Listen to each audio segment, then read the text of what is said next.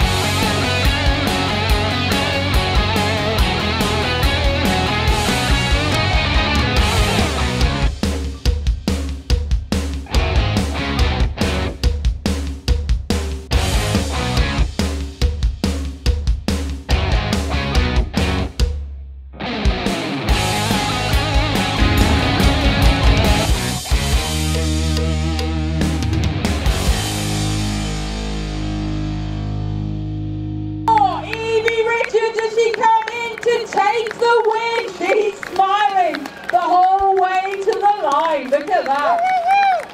She's started this year injury-free and she is now taking the win, feeling incredibly happy about it.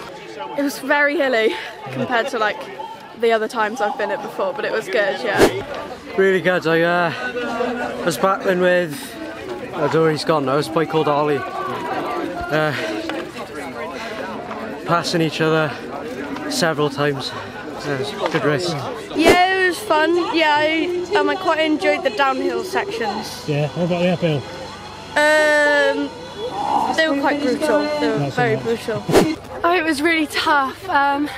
Definitely suited me, but at the moment I've been struggling with lower back pains.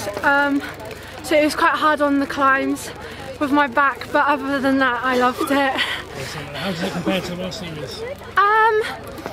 This course is like really similar to the Welsh Series. Like the Welsh Series doesn't tend to have technical races, and obviously this course wasn't really technical, so it was pretty similar, but obviously a lot longer. A lot more people as well. Yeah, definitely. And obviously you're going third there. Yeah, really chuffed with that.